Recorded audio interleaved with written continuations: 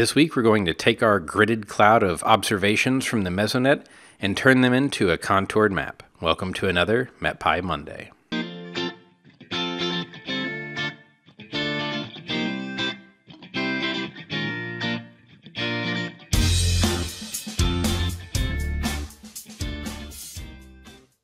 Hello, I'm John Lehman, a software engineer for Unidata. This week we're going to pick up where we left off last week, which was with some gridded observations. Now we gridded lots of fields, but I wanted to look at how to take a single field, temperature, and we're going to plot some contours and make a nice looking contour map. Then we're going to calculate the temperature gradient and see if there's anything in there that we can use to help us find a front. So to start off with, it's of course imports. Import cartopy.feature as cfeature, cartopy coordinate reference system as ccrs, numpy as mp, and from metpy.plots we're going to import the add metpy logo and US counties. Now we need to set up a coordinate reference system for our projection. I'm going to use our favorite, the Lambert conformal. The central longitude we're going to set to -100 and central latitude to 45. I'm going to make a figure. Specify my figure size to be 12 by 9. Remember that's going to be inches unless you have changed that in your matplotlib.rc file at a certain dots per inch. We've got another MetPy Monday on that. I'm going to add the MetPy logo to figure.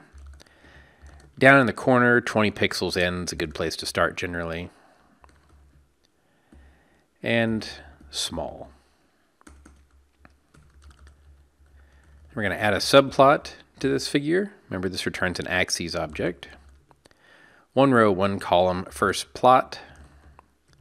And the projection is our coordinate reference system.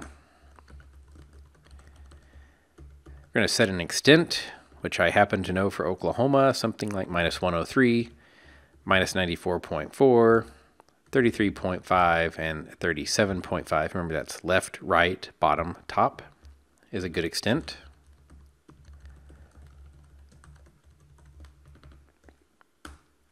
And we remember to tell it that those are Plat Curie, because those are latitudes and longitudes, not Lambert conformal.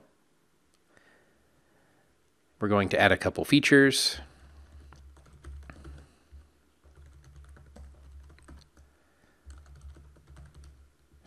We'll do states with a line width of 3/4 of a point.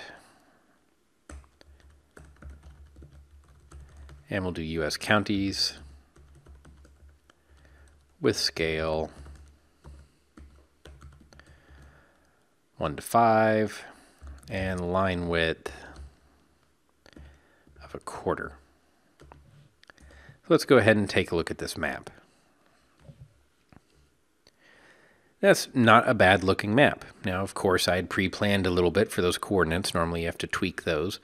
But Oklahoma is a pretty common area to make a map for. Now, if you hadn't used counties since you installed the most recent version of MetPy or upgraded any version of MetPy, you're probably going to see a warning that it's downloading files. That's okay, it's just telling you that it's downloading some data to your system. All right, so let's try putting some data on this map. We know the colored scatter points are kind of a cheater's way to look at a contour plot, but let's actually make a filled contour plot. So we're going to use contour F for filled contour. It's going to take our grid X, our grid Y, and the temperature grid. And let's just start with that actually. So we don't see anything. So why is that? Well, we haven't specified a transform, and remember we're dealing with data points that are in latitude and longitude. So I'm going to specify Plat Curie. Now we've talked about ways to speed up coordinate transforms by pre-storing things in other MetPy Mondays, but there's not that many points in this data set, so it contours relatively quickly. So now we have something that looks right. It's contoured over the area that we did our regridding in. So I'm going to line wrap that. And now I'm going to specify a color map, cool, warm.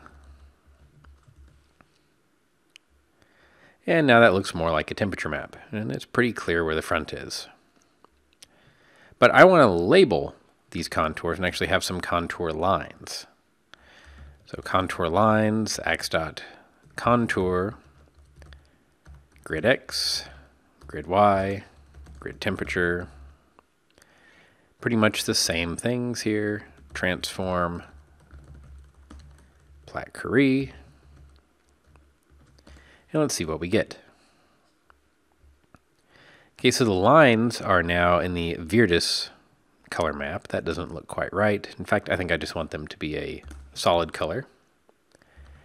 I'm going to specify colors equals K.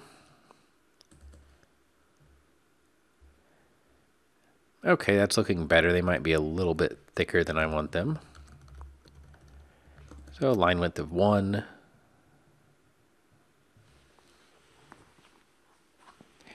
And you get a warning because it's actually line widths now. Okay, that doesn't look too bad. I'm going to put some labels on, contour label, give it our contour lines, tell it that I want them to be inline, and let's try a font size of about 10.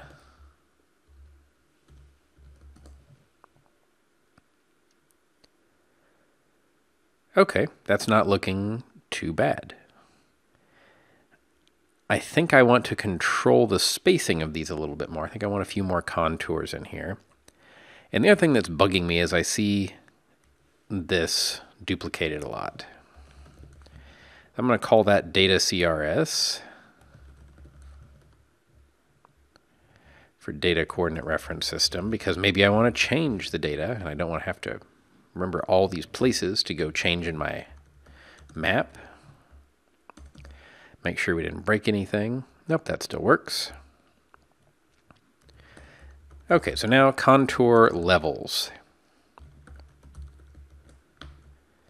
Let's see, I'm going to go from 0 to 28, which will really be 26 in steps of 2. That ought to cover most of what was going on in the state this day. So we're going to add that, levels equals C levels, to our 2 contour calls.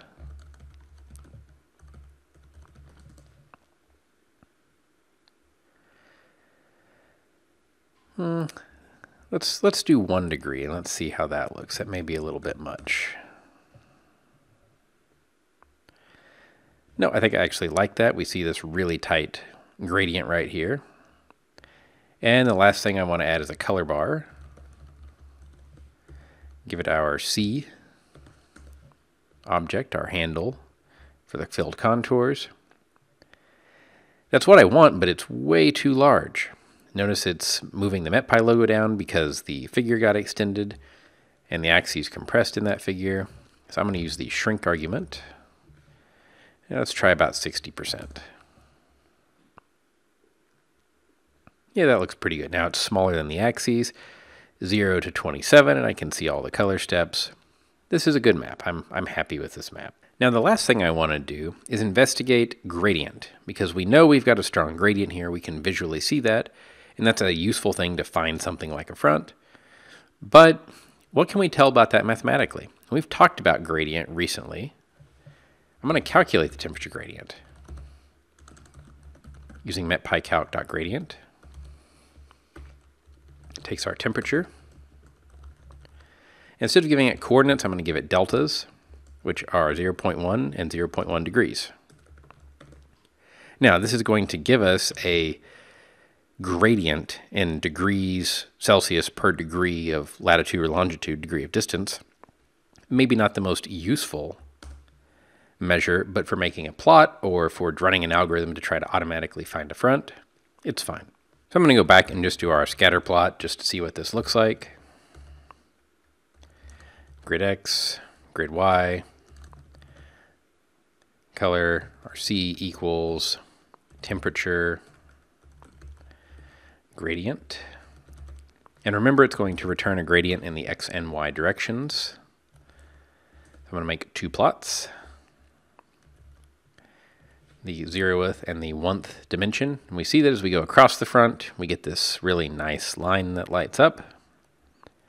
And if we're going north-south across the state, we see this gradient here. We don't really see the front much across here, but this is this change in gradient.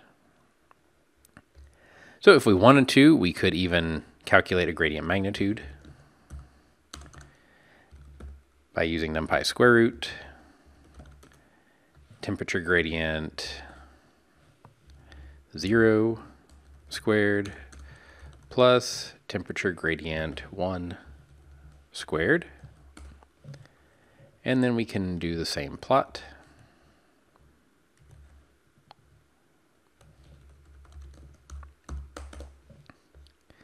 And now we have the magnitude of the gradient, so we see the front as well as that feature here.